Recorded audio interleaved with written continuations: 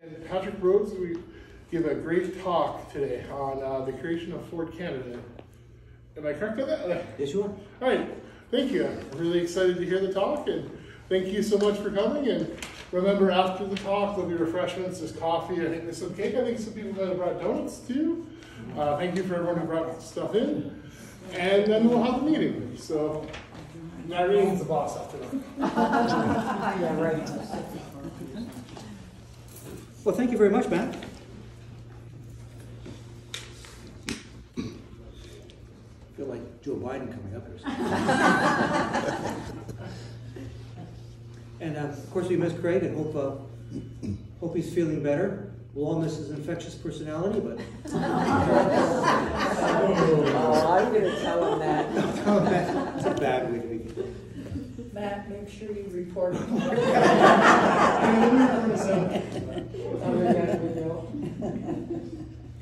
Some of you may remember about 2 months ago, there was an editorial in the Windsor Star about the sorry state of local history in Windsor and how you just couldn't find information with regard to the nuts and bolts about how this community was put together.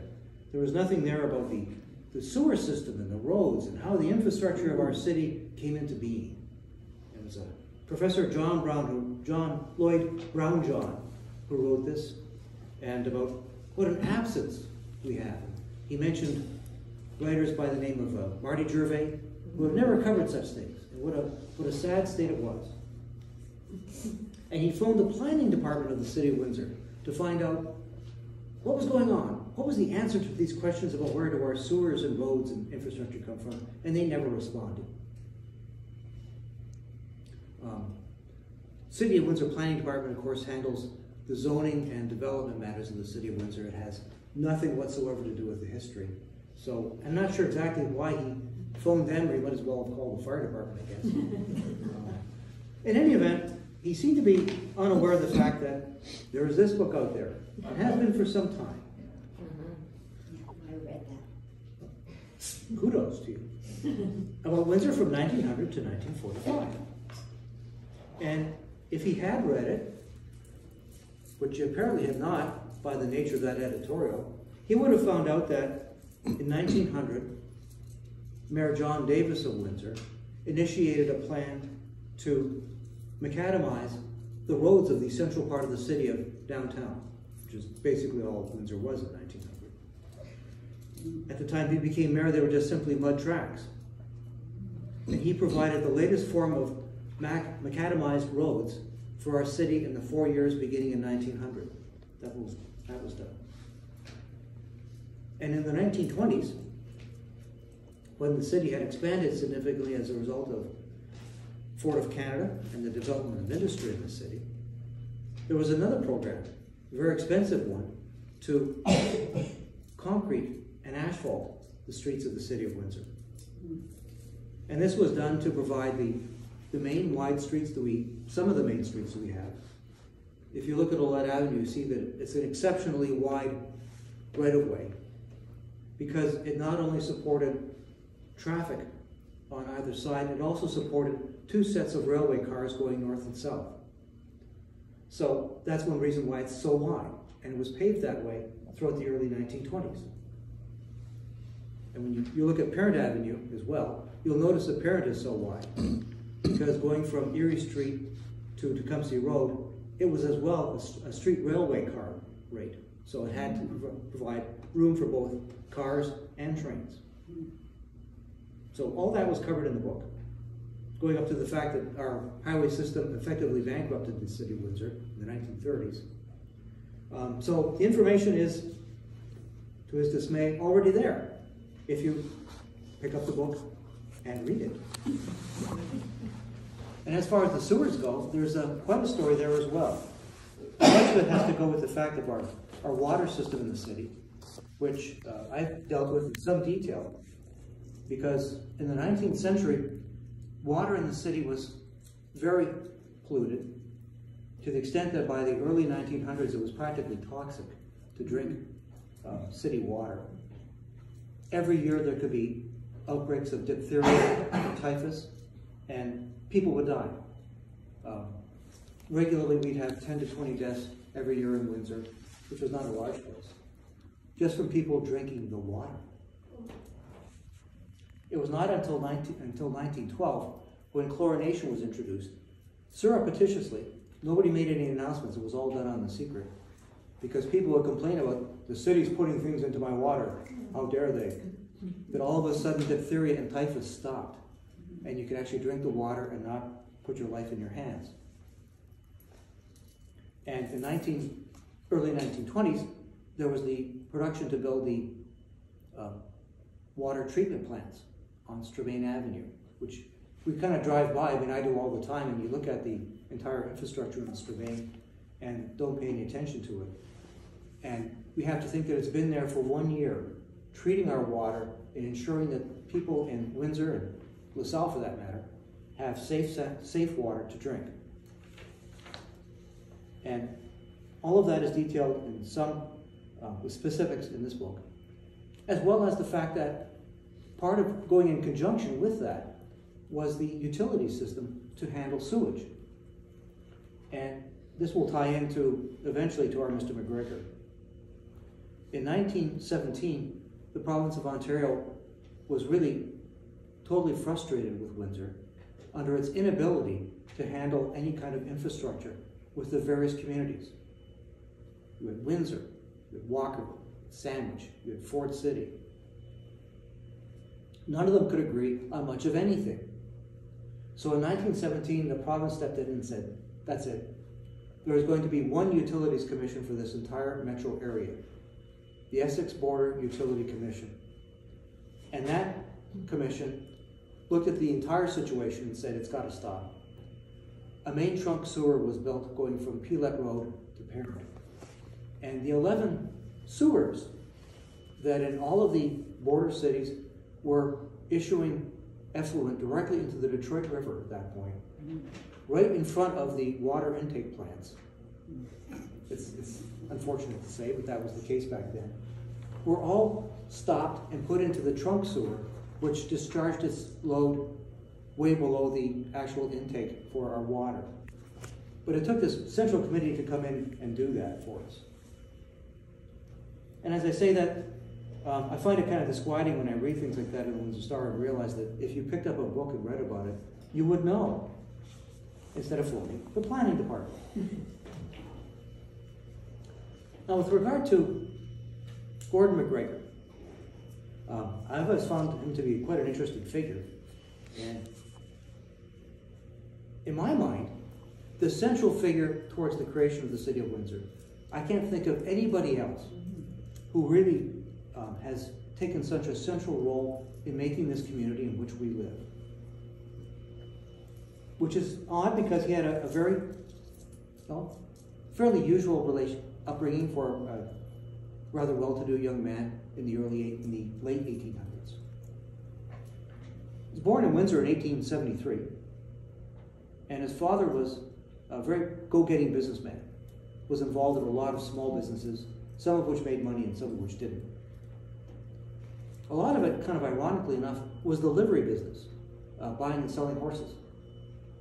And he bought and sold horses for the United States during the Civil War, and was making a living out of that, and basically anything else he could think of to make a buck out of.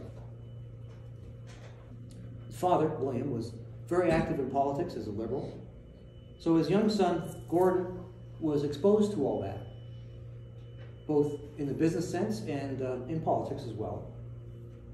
But nobody really put a lot of stock in Gordon. He was a very pleasant young man, socialized in the community in Windsor, would attend the various sporting events and salons and everything. Kind of a good, pleasant guy to know. He had a nice voice. They called it a baritone voice. He used to sing at the Presbyterian Church at St. Andrews, and anywhere else where he was called on, they would ask Gordon to grind out a tune. Very pleasant young man. And nobody thought that he was really going to go much of anywhere, really. Nice guy. Yeah. 1890s, he was active in Detroit and got a job at a haberdashery selling men's clothes. And he had a natural flair for sales. He liked people. He could interact well. If you wanted to sell collars and cuffs, Gordon was your guy to go to. And he'd fix you up very nicely. Met a nice young lady in Detroit by the name of Hattie Dodds, married her in the 1890s, and started a family. Once again, doing okay in business, not doing all that well. His father, William, his business had been kind of up and down. And in the 1890s, he had survived one depression. He'd pretty well gone broke at one point, came back again, and by the 1890s was investing in a bunch of businesses he thought might go somewhere. And one of them he got together with his banker friend, John Curry, Curry Street downtown. John Curry was the banker, and he was a good friend of the McGregor family. And of course, having a banker for a friend wasn't such a bad idea when you needed loans. John Milner, who was an Englishman, had moved to Windsor and actually owned some of the old buildings you see on Walker Road by Wyandotte Street. There's a stretch of kind of townhouses put together, very old buildings, built in the early 1890s. And John Milner was the owner of one or two of those townhouses. He'd come to the attention of Hiram Walker. And in the 1890s, Hiram Walker was reaching the end of his career, the end of his life for that matter. But he was always looking for something new to do. And I always found it striking about Hiram Walker that he would branch out into different areas, into providing his own supply for making whiskey, his own cornfields, his own livestock, farming and agriculture. He would have all these side businesses going on. And he was one of those guys that always seemed to make money. You talk about Hiram Walker. He never missed a chance to try and do something, and it always seemed to work. And by the late 1890s, he got the idea of saying, well, why don't I have my own factory to be making carts and things to haul? I've got a lot of projects and things. I should be making my own carts. I could make money that way too. So he bought some land next to Walkerville, actually in the township of Sandwich East. And together with this Englishman, John Milner, they got together with the Milner Walker cart making business. And they had a little stand out there on what is now Riverside Drive. And there was some success about 1898 going on. And it was doing okay. And they were getting a lot of orders in for carts and sleighs even. But it wasn't doing too well. Hiram Walker died about 1898. And the magic went out of the business. Milner didn't seem to be able to take it on too well. So they sold out. And Curry bought it with McGregor. And McGregor said, I've got to give young Gordon a shot. So he put him in charge of running the carriage works. So this was Gordon's first chance to run a real business by himself. So he took it over and started running it, and it just kind of really went into the ground. He couldn't seem to make a go of it. They had some requests for wagons. They couldn't seem to fill them properly. He had about 100 guys working in the cart factory, but it just wasn't going too well. By 1902, it was kind of falling apart financially. They were moving a lot of the production material out to West Lorne. And by about the end of 1902, they stopped production. They just said, we just can't make a go of it. It was going bust. So this was pretty deflating to Gordon McGregor. And he didn't know quite what to do. So, but as I say, he was a very gregarious fellow. He knew everybody. And he would sit around with the guys he knew in Windsor saying, what do you think I could do out of all this?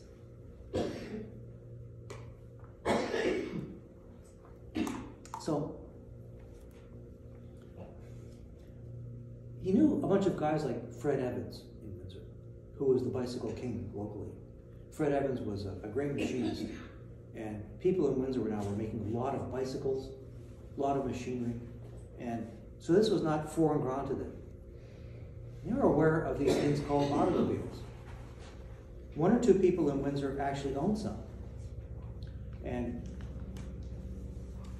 the name escapes me at the moment, but there was a sales group in Windsor who were actually selling American automobiles in Windsor. And Bowlby, thank you. The Bowlby family was actually retailing automobiles. Now, the problem with that is they weren't selling a lot. Because we had this thing called the national policy. Hands up everybody from high school history who remembers the national policy. So long ago. So long ago, so long ago. It was so long Here. ago. It was back in 1876. That's how long ago it was. Sir John A. Macdonald set up the national policy to say we will have tariffs against American manufactured goods because we want manufactured items to be made here in Canada. And the only way to do it was to keep American manufacturers out. If you want to sell here, you're going to pay this big honking tariff just to discourage it. So in automobiles, it was 25%.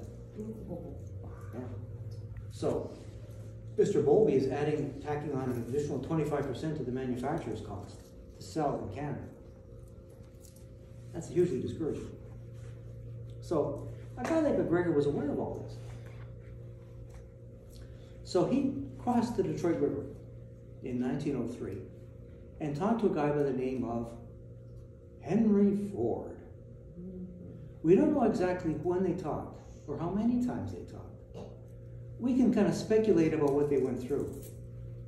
Henry Ford, being a pretty smart guy, was well aware that there was a Canadian market out there, a lot of farmers wanting to buy vehicles, because transport in rural areas was very, very difficult. And he knew from his experience as growing up on a farm himself that there was a huge market out there waiting to be tapped. And it wasn't going to be tapped if you had to add this huge tariff price to it. He also knew a few other things. He knew that McGregor was cued into the banking system in Canada, and through his pal Curry could access loans and stocks being issued.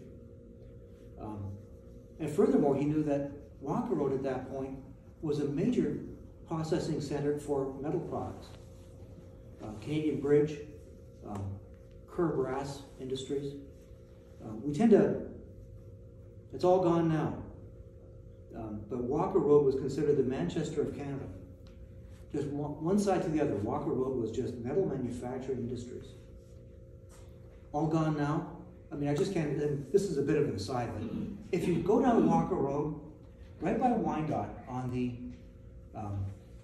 east side of the street, you can see what was the former entrance road to Canadian Bridge.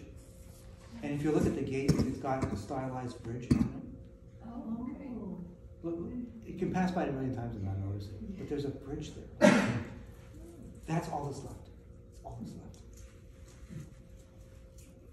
In those days, it was a huge thing because not only if you were starting up automotive industry, if you wanted to get parts, to subcontract out parts, these guys would pick up contracts on that in a moment, in a heartbeat. So Henry Ford knew all that. Now, he could have gone over to Canada and given it a shot, but why not have a local guy who seems to be plugged into what he needs to have do it? So he talked to McGregor about this. And if they had some kind of deal where Ford could supply parts had a tariff rate that was 10% or lower. You could assemble a car if you just could get a number of the parts. And your additional cost to sell in Canada is now way below the 25% additional amount. You're really getting into the market. And any Americans who come into Canada, you're going to undercut them significantly. So, building a car in Windsor, Sandwich West, in a factory that Henry Ford can practically see from his own head office so he can keep an eye on things, sounds like a pretty good deal. Besides which, Henry Ford liked Gordon McGregor. He was pretty good at sizing people up. And he realized that McGregor was, although he really didn't know anything about mechanics, was a good salesman, and was a little bit hard around the edges, much like Henry Ford was himself. He was a bit of a tough guy.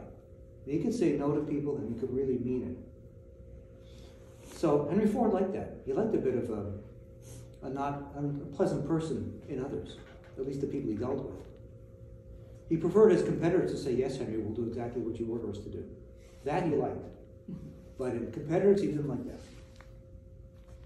So they reached a deal in 1904 in which for $125,000, if McGregor could raise that kind of funding, there would be an outfit called Ford of Canada, and he would be given all the Ford patents and access to their parts manufacturing. And that was apparently a real uphill climb, because young Gordon didn't have that kind of money. That was a huge amount that was a fortune to raise in 1904. At the end of the day, he went to Currie to raise some of it. He went to all of his family and friends saying, please invest in my motor car company. Please, please, please. And he's going to, as imagine if your first cousin shows up at your front door, knocking your front door, asking for $5,000 for $10,000, $20,000. Of course, the people who actually bought these shares ended up making a fortune. Nobody in 1904 knew that. It was all seemed like a huge amount of money that he wanted. And at some point, McGregor was simply going around the streets of Windsor, knocking on the doors, begging people to invest anything they could in his motor car company. But he did it. He got the money, and that was the big thing. He and Ford signed the documents to create the Ford Motor Company of Canada in 1904. Gordon McGregor was secretary. Henry Ford is vice president. And they were off. What I like about it, though, is they're off in this little factory that used to make carriages, carts and things. And basically that's what they're still doing. They're making carriages and trying to stick a motor engine on it so it'll drive. And you talk about a horseless carriage, in 1900 from that point forward, that's basically what they were. I mean, nobody could really envisage a thing like a separate automobile. If you look at the spoke wheels on those cars of those periods, those are just carriages for horses with an engine stuck on them. That's basically what they are. The factory has these wooden trestles where they would get chassis from Detroit, put them on the trestles, and a team of guys would scratch their heads and look at the how-to book and try and attach bumpers and things, stuff onto them, and then hope that they could hook it up to a transmission somehow. And they would work on each car individually. Each one was handmade. So it was all pretty rough and ready car manufacturing. By the end of 1904, they had produced, Ford of Canada had produced 26 cars. It's a start. Gordon McGregor would drive through the streets of Windsor on a Ford car. Haha, look, we made this one down the street in Sandwich East Township. So they were off the ground and running. And they started manufacturing on their trestles and things on that factory, which is now, unfortunately, just a plain swath of grass at the foot of Riverside Drive and Drillard Road.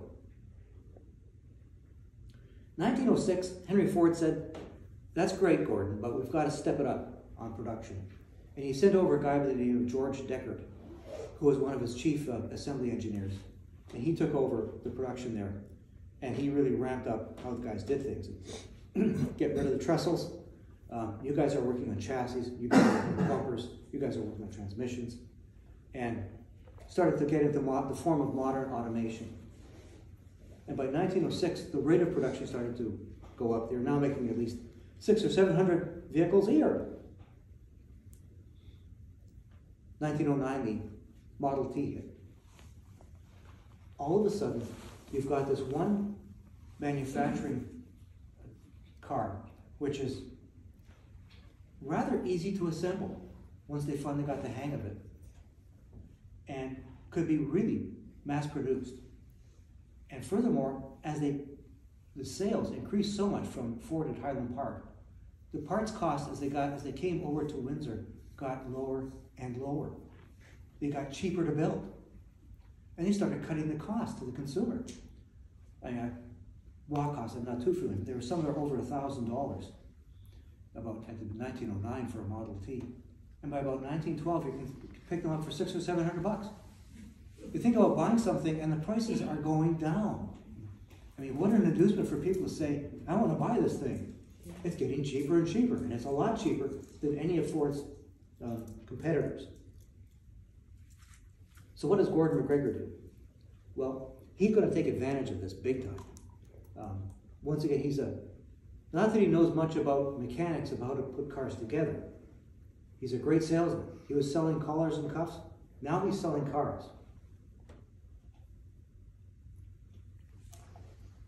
And for Ford of Canada, they've got the inside track, because their bargain with Henry Ford is that the Canadian company can sell all of its vehicles across the British Empire, with the exception of Britain. So that's a huge market across the world if they can reach it. And Gordon McGregor has said, I'm going to reach it. I'm not going to be content with selling cars in southern Ontario or out west for two of his big markets. He goes on a world tour. He leaves Windsor, goes to Australia, New Zealand, and his method of doing this was to make sure he had with him a Model T. He'd go into some moderate-sized place in Australia, drive around in his Model T for a while, and then ask around and ask to see who's the richest man in town. I want to give him a ride. And we can talk about the fact that I need somebody to be a Ford dealer here, Ford of Canada. And wow, people wanted these cars. They were reliable, they were cheap, and it was the kind of transportation people have been dying to get in places like Australia. We've got a lot of spread out. So it really takes off in Australia, New Zealand, India, and then South Africa, once again, hitting a country with a great rate of prosperity, and they love cars. And to this day, if you go into South Africa, into an automotive museum, and you see some of the old vehicles from the history of South Africa, and you look at those Model Ts, they were made just down the road over there. Yeah? That was the deal. Henry Ford wanted to hang on to Britain. He was going to have a separate company do that. There would be a Ford UK. No, that was part of the deal that Ford of Canada could do that. Henry wanted to keep that to himself for the time being. Yeah. How did other companies make their cars? Where did they get the parts? Where did they manufacture GM, Studebaker parts, whatever? How did they make their cars, which weren't as good as that had to compete with Ford? Each had their little factories all over the place. How did they make their cars? Well, a lot of them, in due course, GM, Chrysler, Studebaker, would all come into Canada, usually into Windsor, because their parts assemblies are in Detroit as well, because they're getting cheap parts once again. Well, the difference between getting parts versus a manufactured vehicle. So a lot of them are just importing parts manufactured in Detroit area, and imported the parts here, and then they become made in Canada parts to export to the world. Right. Basically, they each have their own little assembly plants here. Right, which was great for Canada because people were getting jobs and then this is why Brode has so many things and why. Well, that predated the automotive industry. That's why Windsor became many ways. Walker Road already had the metal manufacturing areas before that, but like Studebaker came into St. Luke Road on that building, which is a home for seniors now. I love it. It's that area used to be Globe Manufacturing. Back in the 1870s, they were making sofas and chairs and stuff. And Studebaker bought that as part of their factory. And they kept it up for a while because they used it for the upholstery, for the interior of their cars. In fact, they ran both things for a while. You could go to that place and buy a sofa or a car. It's put the sofa in the car. You put the sofa in the car, carry it home and sofa. And Studebaker made it clear by the 1930s that the Liberal government was getting rid of the tariffs because people were complaining about the Midwest. And so you just buy American cars, cheaper American cars. They closed up their factory in Windsor just like that. We don't need Canada anymore. We're just going to build everything in where Notre Dame is. Pennsylvania? No, it's in Indiana. Okay, over there somewhere. We'll build all the cars there. We don't need to build anything in Canada anymore. So once you got rid of the tariff, you got rid of the manufacturing. So anyway, that's 1909, and Ford of Canada is taking off like a rocket. We're now selling huge amounts of vehicles. And Mr. McGregor is getting to be very, very wealthy in the process. He's being looked at as one of the guys who's really done everything to make Windsor what it is, because the city's population is taking off. People are coming here in droves to work at this factory because they're hiring all kinds of people. It's attracting, as you mentioned, war car manufacturers to come here to take part of this. It's just simply feeding on, it's like a fire, it's feeding on its own growth. Of course, there's no infrastructure to handle it all. It's growing so fast, there's no money for roads or schools or sewers. They're just building up all over the place. So that will be an ongoing problem for Windsor. As far as Gordon McGregor is concerned, he's becoming one of the wealthiest men in the country as a result of Ford of Canada, and certainly one of the most respected industrialists in this country. And people mention that at the time. You think of Windsor in the whole context of Canada. I thought it remarkable. 1900, before all this began, put it in context, Windsor was nothing but really a city, technically, of about 10,000 people. And basically just an annex to Detroit. By 1929, when Ford of Canada's really hitting its boom, Windsor by that point, the metro area, all the border cities, is over 100,000 people. It's the eighth largest city in Canada, the fourth largest industrial complex in the entire country. And all that happens almost just overnight. It's really incredible to look at. That's why writing this book, I was just so taken aback by it. That this, what an incredible period in our history, not only for Windsor, really, for a phenomenal story in Canada. War breaks out, 1914, and Ford of Canada is making about 45,000 vehicles a year at that point. And what do they contribute to the war effort?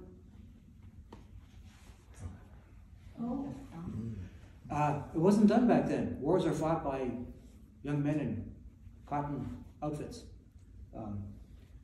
It's not part of our business. Ford of Canada keeps on importing and using raw materials and metals, just like nothing happened, and employing people and churning out cars. Requirements for cars skyrocket still. They're up to about $180,000 per year vehicles. 180,000 vehicles per year by the end of the war. They're making huge profits, to the extent that they could caught in a law called the War Profiteers Act. And Ottawa requires McGregor to make a huge payment as a war profiteer, which he simply very quietly does, because for political reasons, and you just don't want to read about that in the newspapers, about we made a huge amount of money during the course of the war, and by the way, we're fighting it and we don't want to pay it. McGregor thought the most political thing to be just simply pay it and walk away. So that was that. So by the end of World War I, Ford of Canada has done very well, and Gordon McGregor is on. Certainly one of the foremost people in this community. He does not get a lot of time to enjoy it. He suffers a mysterious ailment and appears not to be able to treat it very well. To this day, they're not exactly sure what it was. He dies in 1922. Not a very old man. It was a great shock to this community that he was gone all of a sudden, because he had been the one who suddenly brought Windsor from nowhere to make it one of the great manufacturing and industrial cities in the country. But just to kind of go full circle about the whole thing, before his death, as I mentioned in 1917, Windsor had finally the provincial government had required Windsor to set up the Essex Border Utilities Commission to govern our utilities. And the question is, who's going to run it? And there was almost a unanimous public request that Gordon McGregor take over. As I mentioned, he never had any political inclinations, and he never wanted to run for public office. He just as well not see his name in the paper if he was he was requested to do it, and he did it, because sometimes you should do things. You've done well in this world, you should give back once in a while. And he acted as chairman of the EBUC for several years. And it was really under his direction that, because he was such a great organizer and effective businessman, that the Utilities Commission came into its own with regard to establishing an organized form of sanitary sewage and water in Windsor. So we have Gordon McGregor to thank for that as well. He never ran for office in this thing.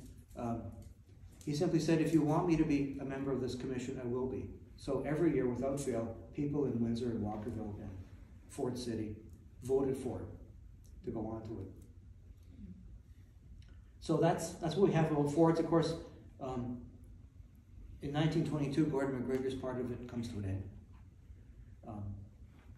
Except for, of course, thereafter, Fords was continued to innovate, and they introduced the aluminum engine block and the aluminum chassis to end up with much lighter vehicles, which made them that much easier to push. No, they just wouldn't go. So thank you for that. That's what I have to say about Gordon McGregor. Any questions or anything? Yeah. When did they build Gordon McGregor School? I think that was after his death in the 1920s. Yeah. I mean, once again, a very revered figure. So we just kind of think of it as Gordon McGregor School, but it was really in recognition of this guy's accomplishments and what he did for this community. There is no McGregor Street in Windsor, as I know of. Is the hamlet outside is named after him? I don't think so. I don't think it is. And you're right, I don't think there is a McGregor. Is there a McGregor Street out there? I don't think the street, but the hamlet's named after his father, isn't it?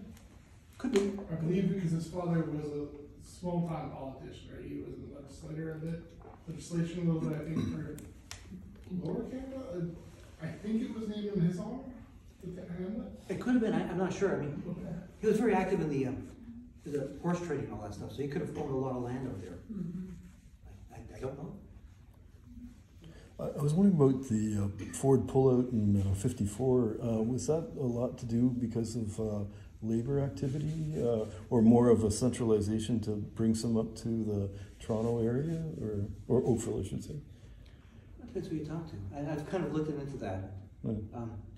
There were a series of strikes in Fords, especially the major one in 1945, and there was a lot of labor unrest in the early 1950s as well. And to some extent, Ford said, by the way, we want to centralize our production near the main market in Toronto. And a lot of the car companies were doing that. And so there was that. But there was especially the fact that with the labor unrest in the early 1950s, the municipal and police would not do anything to enforce laws protecting property. And especially in 1953, there was one strike in which there was a major amount of damage done to the power plant. And the Windsor police simply sat there and watched. And the guys who were running for it were just outraged. And there was a lot of comment about, we're going to move everything to a municipality where they will enforce the law. And so they moved vehicle assembly all to Oakville. But interestingly enough, they kept all the engine assembly in Windsor, which was a major part of their operation. And then Trudeau helped bring the new plant back in the 70s, I guess it was, or early 80s. The new plant? The other Ford plant. I don't know. I remember the feds gave him $200 million at the time. Well, I remember Premier Davis telling me he thought it was all what they did. Good. Premier Davis told me that, so it must be true. He was a good guy, one of the few good conservatives. And someone told me how much of this is truth or lie, that they moved the assembly plant in Oakville to the riding of the Premier. I don't know how much of a lie that is, but it sounds too good to be true. Yeah, I don't think that's true, because there's no mention of it at the time. It sounds too good to be true. It sounds like a lie. Trafalgar Township, this great big open area. No, it was close enough. It was a big area. It had everything they needed. Okay, but they needed a big empty piece of land near their market. Toronto's the market. Toronto market, and it had railway, electricity, hydro, the whole bit. So the utilities were all there. when did they stop getting the parts from Detroit and actually making them here? Or did they continue to take the parts from Detroit to make the Fords here? I'm sure to this day they do. I mean, once again, there's a separate parts trade. It's a huge part of automotive production. And it's all part of the tariff system, which is way beyond my intelligence. So, with regard to how much tariffs are on parts versus assembled vehicles. For example, part of free trade though. Yeah. I mean, no tax on parts. But my other thought is, when Ford moved the assembly to Oakville, he left behind a whole bunch of parts manufacturers in Windsor, which is why Windsor is very famous to be a parts manufacturing area. And machine shops all too. of the big factories get their parts from Windsor, suburban Windsor. And lots and lots and lots of little small factories make parts for the various vehicles in suburban Windsor. Just to finish answering your question. I was reading about China is now getting into the parts manufacturing for vehicles. And with Mexico, they've got a deal where China is providing a lot of the parts for vehicles under a certain limit, because under NAFTA, you can only sell vehicles with something like 70% of it have to be North American produced. So they have to be careful that they keep under that amount. So, for example, China are not exporting vehicles, they're exporting parts to Mexico within limits. Okay, can you tell me more about John? And he had a brother named James Curry, and they were sort of in it together, okay, but nobody knows where he died, or I can't seem to find anything about him. Well, I know in the first book I wrote about Windsor, I talked about the Currys to some extent, so you might find some information there, unless you've already checked that out. Okay. About their banking and everything. Okay, and what was that? The River and the Land. If there's a copy here. Okay. Just as an aside, John Curry, famous banker in the 1870s, 1880s in Windsor. Once again, a leading figure in this community. He had a mansion, because he was a big shot, at the corner of Olette Avenue and where the library used to be. What's that side street? Ellis Or Elliot. Which was purchased for the hydro company. on the west side. Yeah. Yeah. And they knocked it down, and they took over Mr. Curry's mansion, and they knocked it down. They built the currently Windsor Utilities Commission building. Except that the interior of it was very nice, extensive English walnut paneling, and that went to the armories, the officers' mess. Which is beautiful. Yeah. Up on the armories. And of course, now that the armories is not there anymore, they moved the whole military establishment out to Sandwich. They took that with them. Yes. So the interior of the officers' mess is still that wood paneling, which originally came from John Curry's mansion. I've been there, it's beautiful.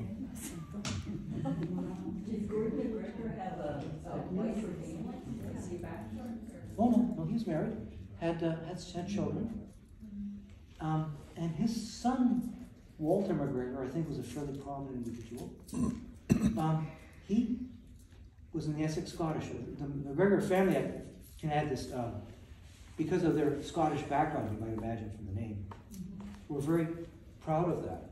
And they were instrumental in founding the 241st Highland Regiment here in Essex County in 1917. And Gordon McGregor's brother served as an officer in that regiment. And then afterwards, in the 20s and 30s, the McGregor family was very prominent in keeping the local militia alive. And the founding of the Essex Scottish sometime in the early 1930s, the Essex Scottish Regiment, they donated to that. And Walter McGregor, who I think was his son, served as an officer in that regiment and was captured in Dieppe. Yeah. And I thought maybe I've got the wrong family here. Was that the family that donated the kilts? Yeah. And that's what the plaid that they have now, Right. to this day. is some McGregor derivation, I don't know. I think you're right with that, yes. Yeah, I'm close enough, but not close enough on that fact. So basically, the McGregors, I think, paid for the kills, and that's why they happen to this day, the pattern. If I could throw in a little ad too, I've got a few copies of this for mere $10 if you're looking for Christmas presents or something. It's just you want a stocking stuffer. This Are you creating a book from 45 to more or less the present? Yes, I've been looking at that. And that's why you're talking to publishers these days, and they're not being nice to you. No, that's something else. Okay. Another book from then to the present is under wrap. Yes. Good. Well, my grandfather was in World War I in the Canadian Army, and he worked at Ford's from right after World War I to 1957 when he retired. But I guess my question was about the CAW at the time in the 60s and the 70s when the CAW actually had the better deal of trade with compared to the States, and then we lost that during NAFTA, or FDA and then NAFTA. I wonder if you could mention about how the... I know a little bit about this, maybe I'll know some more, but